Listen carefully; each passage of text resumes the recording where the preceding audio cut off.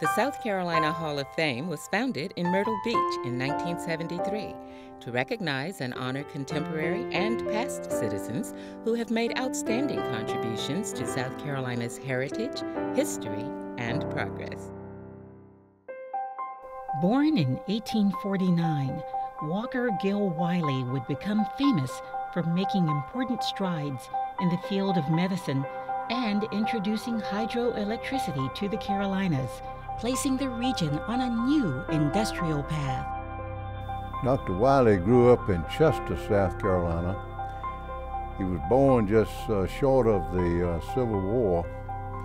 In fact, he served in the Confederate Army when he was 16 years old. After the war, Dr. Wylie went to the University of South Carolina and graduated in 1867.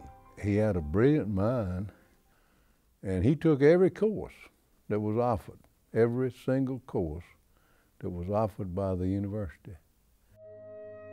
Armed with a degree in civil engineering, Walker Gill Wylie's thirst for knowledge would take him to New York's Bellevue Medical College, where he earned a medical degree in 1871. Wylie would blaze new trails in the field of medicine.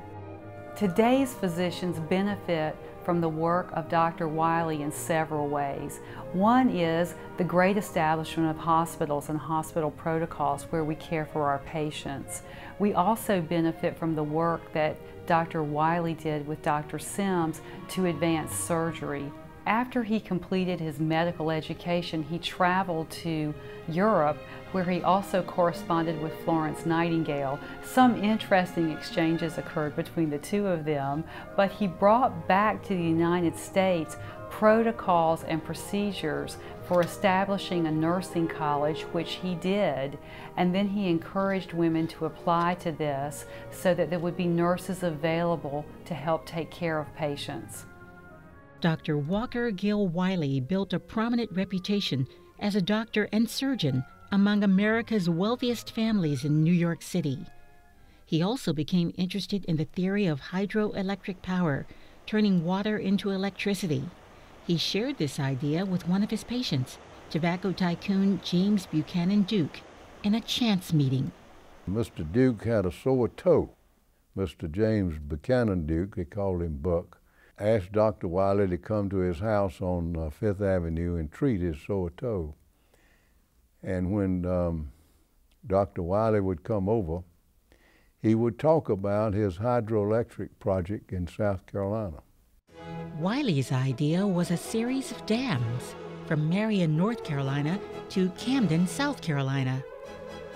This fall in elevation of about 700 feet would generate hydroelectricity, which could be transported on high-tension transmission lines. In 1900, this was a revolutionary idea. Electricity brought lights, washing machines, dryers, and eventually air conditioning to the Carolinas and became a valuable resource for industry. It's hard to measure in quantitative terms what that brought about. But if you look at North and South Carolina and visualize the I-85 corridor, that's where more than 55% of the industrial might of North and South Carolina resides.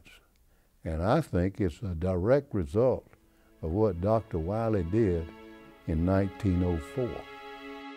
Dr. Wylie was really a pioneer and a revolutionary pioneer in developing electricity in this country.